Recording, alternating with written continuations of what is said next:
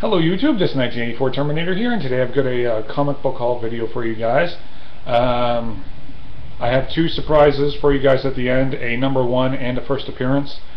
So I'll save those for the end. So yeah guys, let's get this video started, shall we? It was a light week for me this week. I've got 1, 2, 3, 4, 5 Marvel and 1 DC this week. So let's get started, shall we? Avengers issue 18, Infinity now has started. This is an Infinity tie-in, and I'm really hoping that this big Infinity thing pays off in all the Avenger titles and all the non-Avenger titles as well. So, Infinity, Avengers issue 18. This is one book I'm really excited to read this week, and that's Daredevil issue 30.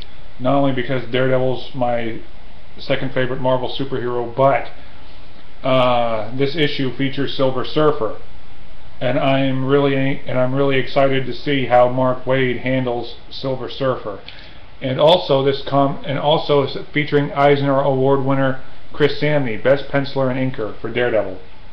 So this has won another Eisner Award. So Mark Waid, Chris Samney, keep it up. Another Mark Waid book, Indestructible Hulk, issue number 12, Age of Ultron Aftermath. This is the Agent of Time.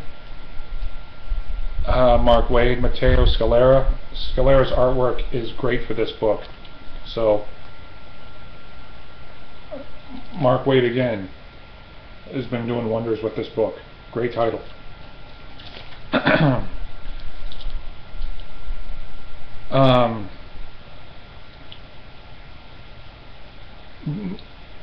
This one I'm kind of curious about, because this one's got Superior Spider-Man, and that's Nova issue 7. It's got the Superior Spider-Man on it, and I'm wondering how Superior Spider-Man and Nova are going to react. It looks like to me that in this issue that they're going to fight. So yeah, I'm excited. I'm excited for this one as well. That one's from Marvel. From DC, we have Superman Unchained issue number 3. Scott Snyder and Jim Lee. Jim Lee really knows how to draw Superman. He draws the hell out of Superman. And Scott Snyder, right now he's got a great handle on DC's two of DC's iconic characters, which is Superman and Batman. So Scott Snyder, keep up the great work. I've really been enjoying this series so far. And the last book that I have here from Marvel for this week is X-Men issue 4. Oliver Coipel is not on the artwork on this issue. It is Lopez. And this is the last, well, this is not the last issue of the series. This is the last issue of X-Men before it becomes part of the Battle of the Atom crossover. So it's going to probably be like a one-shot story. So yeah guys, that was my new books for this week, and now on to the first appearance and the #1. First off, the #1. Here's the #1 I got, guys, and that is this. Deathlock issue #1. I picked this up today in the bargain box at my local comic shop. I don't know much about Deathlock other than what Sly Cooper 88 has told me about Deathlock.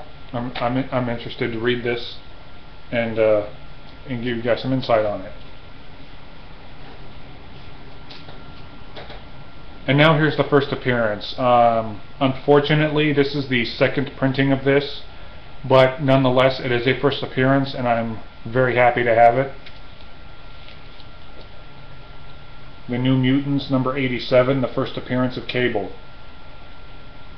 Yes, it's the second printing, but still it's the first appearance of Cable, and I'm happy to have it. So yeah guys, that was my comic haul for this week, plus the two surprises for you guys. I will be giving you guys my review video sometime this weekend, and I'll tell you what my pick of the week is. And yeah, guys, so this is 1984 Terminator here saying keep reading, keep on collecting, keep on gaming, guys.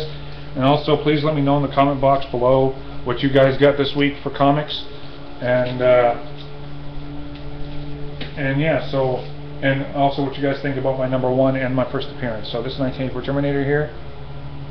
Catch you guys later.